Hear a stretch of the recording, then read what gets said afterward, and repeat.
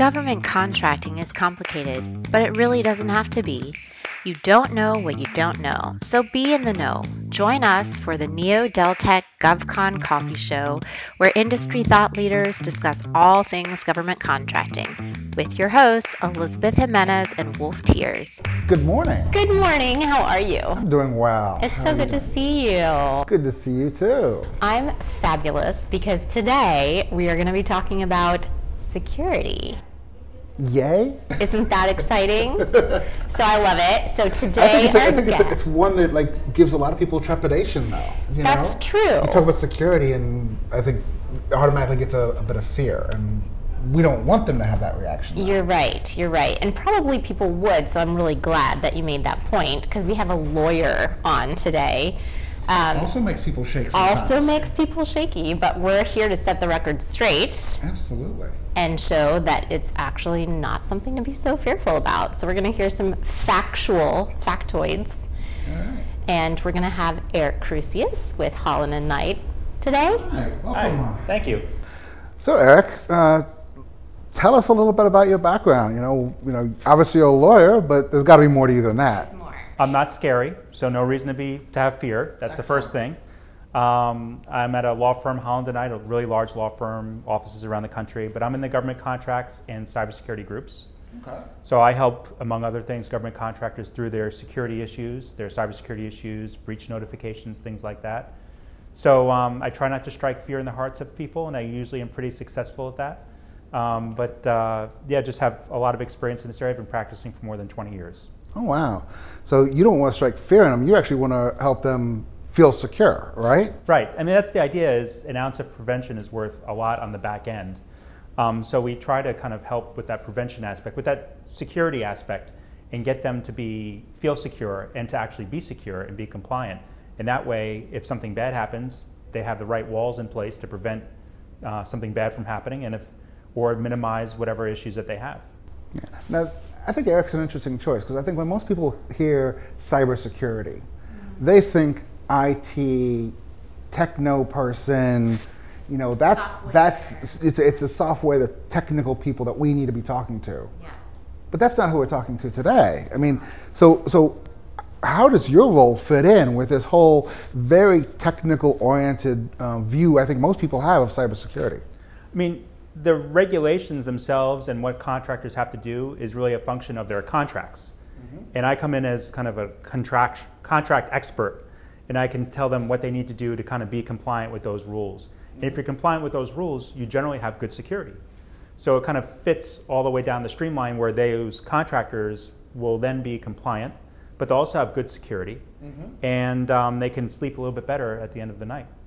Right. So when you say compliance, I think that's a very broad term. Can you narrow it down for us a little bit? Or when we talk about compliance, it seems a little bit amorphous. Yeah, and it is, and that's a function of what lawyers do to try to scare people. But not you. Yeah, not me, no.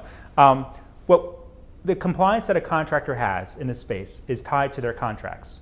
So it's as easy as looking at your contracts that you have and saying, all right, these are the rules that I have to live by with respect to cybersecurity.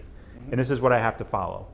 No matter what kind of rules the Department of Defense has put out or other agencies have put out, they'll all be right there in the contract for you. Now, they may refer to other documents, so you may have to go reading elsewhere. But everything that you have to do is in your contract.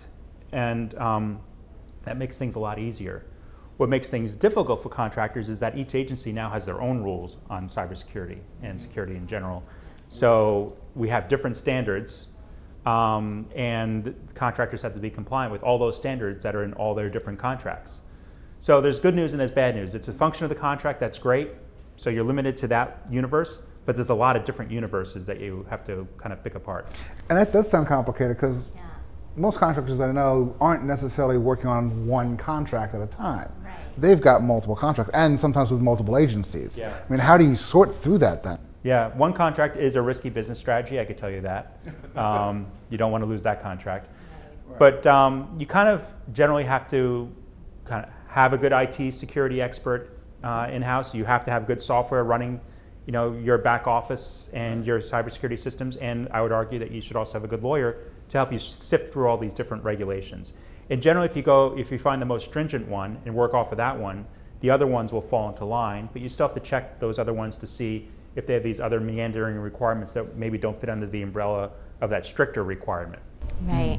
Well, when we're talking about security, I mean, I've often heard, and I think you have too, Wolf, that like the smaller businesses don't really think it applies. You know, they're just really focused on one contract or two contracts, and they figure, you know, they're not in trouble. I mean, do you get a lot of that? Absolutely. And I think a lot of contractors believe that are small, I'll never have a cybersecurity breach. Nobody knows who I am. Nobody's going to target me. And you know, I've had somebody come up to me after a presentation who had 2 employees and said that they were the subject of a state-sponsored breach from China or somewhere in Asia, because the state acknowledged that this contractor had a lot of useful information and they knew enough to target them, even though they just had a few employees. So it doesn't matter how small you are, the regulations apply to you, and guess what? These foreign adversaries know who you are. Right, because a lot of information about what contracts were let to which companies is a lot of it's public information, right? That's correct, and contractors love to talk about their wins on their websites. I won this great cybersecurity contract, or I won this other contract, and without saying where I'll have all this useful information in my systems on their websites, on these public websites also. So it's very easy for a state-sponsored, you know, cyber espionage person to kind of go on those websites and find out that information, and then use that information to target those companies. Yeah. So it's important no matter what size business you're running, as to being compliant with those regulations to keep that information safe. Yeah, and you hear about so many breaches, and it kind of surprises me, because you would think that, you know, regardless of size, everyone would be getting ready with some degree of good cyber hygiene. What do you think it's going to take, or do you think that, you know, things are changing? I mean, we're almost 2022. We've had this remote work environment for so long. Do you see any changes coming that could really shift, you know, the mentality of the smaller businesses? I think there are a couple of changes. One, I think the increase in regulations and requirements that the Department of Defense specifically is putting out, I think that's how you're going to move companies if it's just a requirement to do business with the federal government. I think we also just saw pretty recently the Department of Justice announce an initiative where they're going to target companies who are not cybersecurity compliant with the False Claims Act. They already have that power, but now they're announcing we're going to really be focusing on you. So there's nothing that does better than striking the fear in companies to get them to move, either contractual requirement and fear. And I think the government is using both kind of methods to try to push companies towards compliance. So I think we're starting to see a sea change. I mean, I think we've already started seeing it. I know just from personally, I'm hearing from a lot of companies who are looking to make sure that they're cybersecurity compliant and making sure they have the right systems in place. And I think that's a function of the government pushing them in that direction. Because in the end, a company is not going to be cost competitive if none of their competitors are cybersecurity compliant, because it's not the cheapest thing you could do, although it's necessary to do business. As soon as the government makes it necessary to do business with them, then all those contractors will be in the same playing field, and they'll all want to be cybersecurity compliant. And I think we're at that point now. Yeah, and so one of those big compliance things that we keep hearing about in the industry is the CMMC, those 4 famous letters. Can you tell us a little bit more about that and how that fits into what you're talking about here? Yeah, sure. So years back, about 5 years ago, the Department of Defense issued regulations that required certain contractors to have 110 security controls in place under NIST Special Publication 171, 800-171. And DoD realized it was voluntary. It wasn't voluntary, but there was no third-party certification. So you had to do it if you signed a contract, but DoD just assumed that you were being compliant with these 110 security controls. They didn't check, and they just assumed by people signing these contracts, they knew that they had to be compliant. Well, it turns out that a lot of them weren't. And the Department of Defense realized that, and just a bad assumption on their part. Yeah, you know, I think they were hoping, and the hopes were dashed. So now, not anymore. Hope is not an approach to security. Yeah, that's a good point. So, That's a good point. yeah, hope for good security. It may just appear like that. So they are looking for some kind of verification that these contractors are actually complying with these 110 security controls. And not just that, but maybe more than that, if you have really delicate information from the government, maybe a little bit less than that if you don't have very sensitive information from the government. So they developed CMMC, Cybersecurity Maturity Model Certification, and that does, what that is a third-party review of your cybersecurity controls. Do you have the right cybersecurity controls in place for the contract you want to get? So now, in order to have, once CMMC fully rolls out, in order to do business with the Department of Defense, you're going to have a third party come in and validate your cybersecurity controls. And it's going to take 5 years to roll out, so it's not going to be overnight. But even in the interim, the Department of Defense has rolled out 2 additional clauses that will require insertion in a database of how many of those 110 controls you're compliant with. If you have controlled unclassified information. If you do, and you put that in a database, the government has the right to come in and verify that by doing an on-site audit, that you're telling the truth, essentially, about those 110 controls. So now there's going to be third-party validation of every contractor from the DoD, their cybersecurity controls, and that really kind of fixes the self-certification kind of mess, for lack of a better term, that we've seen. And that's where that False Claims Act kind of comes in, and that you're claiming to be compliant and you're not, and so that's a false claim. Is that where it kind of comes in there? Yes. Every time you submit an invoice to the federal government, that's a claim for money. And if those invoices are premised upon you being compliant with your contractual obligations, and then you're recklessly not, you're knowingly not, that essentially can be a False Claims Act violation. So what DOJ is announcing, that they're going to look at those very carefully. And let's say, for instance, you've been certifying that you're compliant with the 110 controls that were in your contract, and then it turns out that you just ignored it, right? And they found out. That could be a False Claims Act violation. And the False Claims Act is treble damages. So if the government's paid you $1 million during that time period, that's $3 million, plus about $20,000 for each invoice that you've submitted with the false claim. So it gets very expensive very quickly. That sounds like that could easily sink a small business. It could, and it's kind of like, well, what do you really want to focus on? Do you want to run that risk, or do you want to actually do something that's responsible and kind of taking care of your own ship at the end of the day? So I mean, it's very clear, when we talk about business and what's at stake, which decisions should be made, and yet it seems like some of the businesses still aren't completely convinced. Do you know why that is, or what's your feeling on that? I think a lot of times we get these rollouts from the government, and then they stop short of kind of fulfilling the promise of whatever that rollout is. We see it time and time again. It's almost like Lucy with the football and Charlie Brown. Poor Charlie Brown never learns his lesson. But for real here, I think the government's very serious about cybersecurity. We've lost trillions of dollars of intellectual property over the last decade to cybersecurity breaches. The government is tired of losing, and they've lost it themselves too. So nobody's innocent in this. But they're tired of kind of losing all this intellectual property that makes the United States kind of a leader in the defense field. And if the Chinese have all our plans to build our warships and our airplanes, what good are those plans anymore? Because they have the same technology that we do. So they don't want that happening anymore. So I just don't see them letting up. And I think this signal from the Department of Justice recently, where they announced that they're going to be going headlong into cybersecurity, is not surprising. And it should be a signal to the whole contracting community out there that they need to be compliant.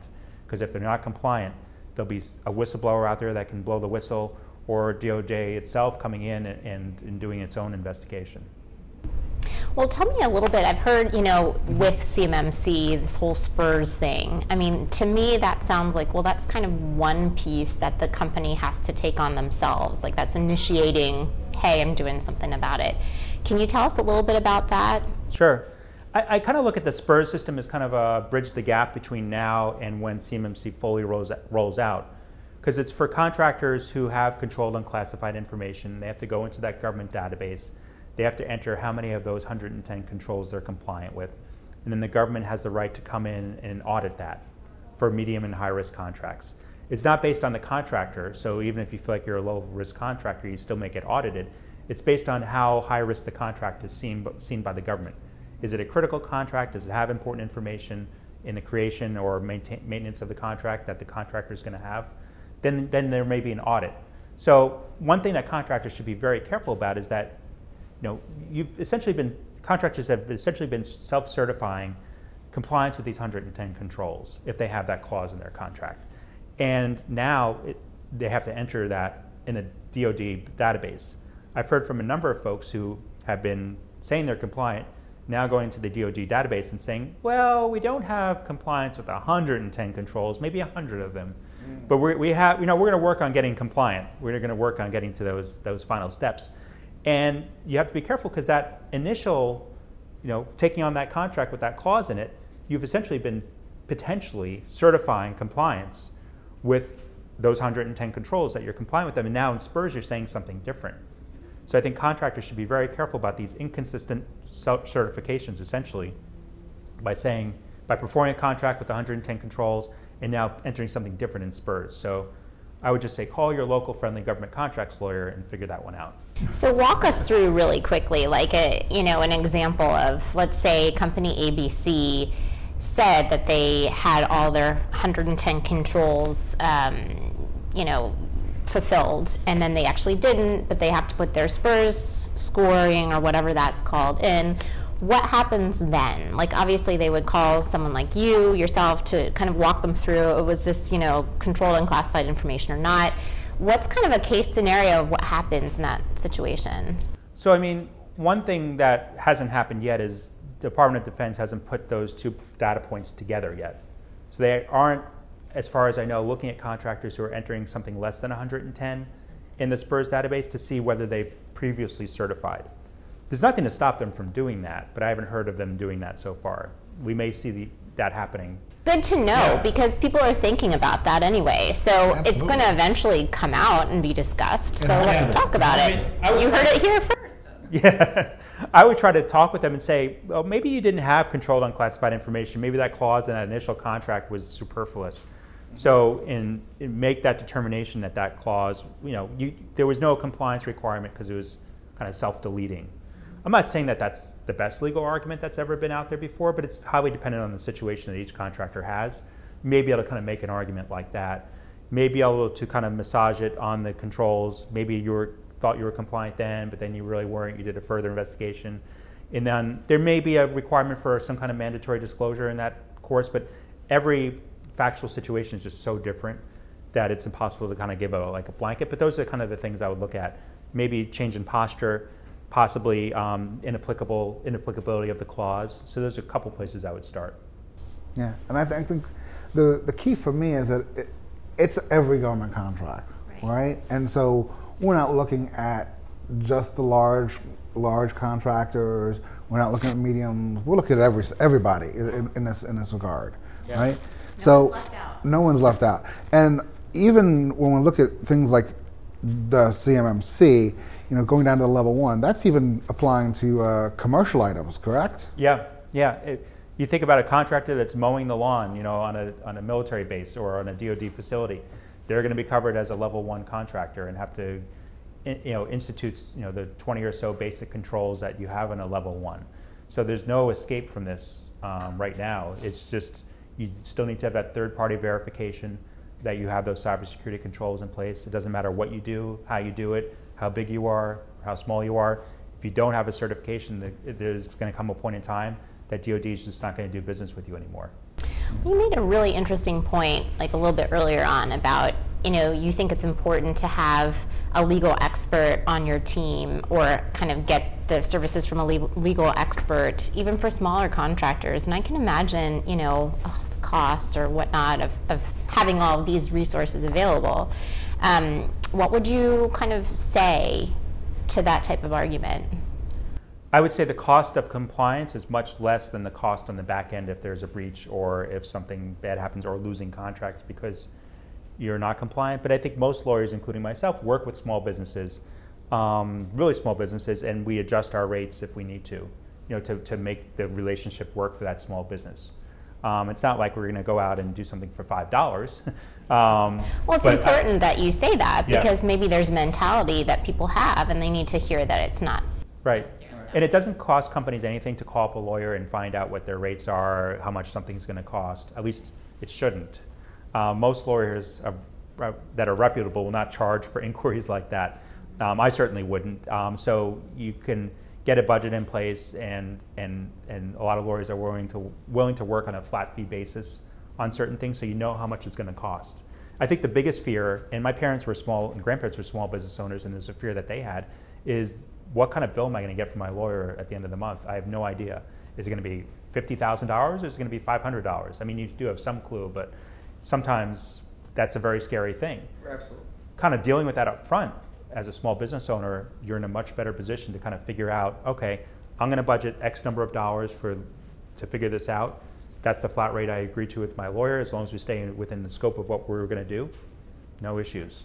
And it makes it a lot simpler. Sounds like that's the right way to go about it, just in general with the whole CMMC strategy, is like consult with a legal expert, trusted advisor, right? Kind of work out a plan that makes sense based on your business, based on your contract specifically, and then put that plan in place so that you have those milestones there. I mean, that sounds pretty logical. Yeah, certainly, and 110 or more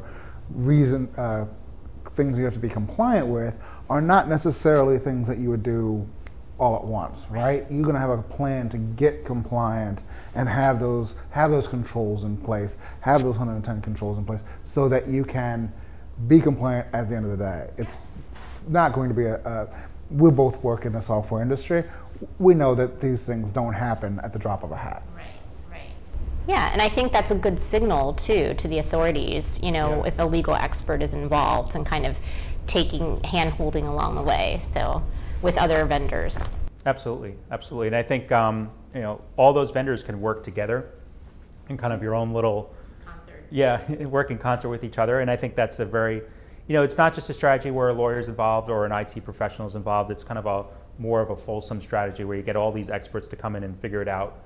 And they do it often enough, it's not going to be a high cost, you know, relatively speaking, a high cost endeavor, because they do it all the time and know how to make it work.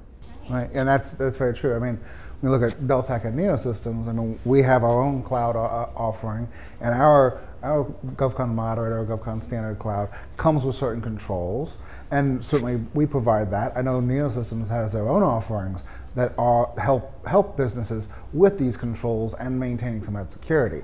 But on both our sides, we both know it's never 100% on us as a software vendor. There's a lot that's still being put on that small business, medium-sized business, or large business that is working with us even. Right. Yeah. There's a lot of different bridges you have to gap in order to kind of get that fulsome solution, and the software vendors play an equally important role to the lawyers, to the IT professionals who kind of get into the system and figure out which controls are still lacking.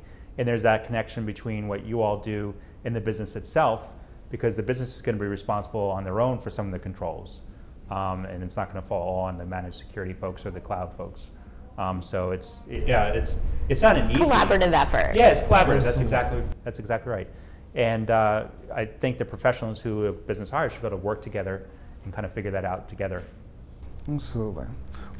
Well, I was going to say, I know that cybersecurity is usually a very scary thing for people, and it sounds like they should be scared. I mean, both in a chance for a potential breach, or on the other side, they may not get a breach, but they may get non-compliance or false claims, and there's a lot of scary things around that. But I'm glad we've kind of had this conversation. It kind of clears things up for me. How about you, Elizabeth? Right, no, 100%, Wolf, because I think taking that, you know, just explaining it, just articulating, this is something that's doable, it's achievable, here's how you can set it up, these are the type of stakeholders you need involved in the process, and here's a time frame. It's like a project. Right? Absolutely. Can't run through cost point, like you can't run the whole thing through cost point. No, you can't. As a project. But it does make it sound like it's, as a project. You could see the wheels are turning. But software update coming soon. It's a software update coming. No, but you're absolutely right. And so this has been really helpful. Is there anything that you want to leave the audience with? Any parting thoughts? Just that it shouldn't, like you said, it shouldn't be scary. This is something that every contractor can do. It's going to be something every contractor is expected to do. So it's great to get out in front of it now. This could be seen as a competitive advantage even if it's not required. I love that. Competitive advantage. Absolutely. Everybody's looking for one. I know. Totally true. Well, thank you so much for your time. Sure. I really appreciate it. It's been very informative. Very, very informative. Have a great day, and thanks for coming. Sure. Thanks for having me.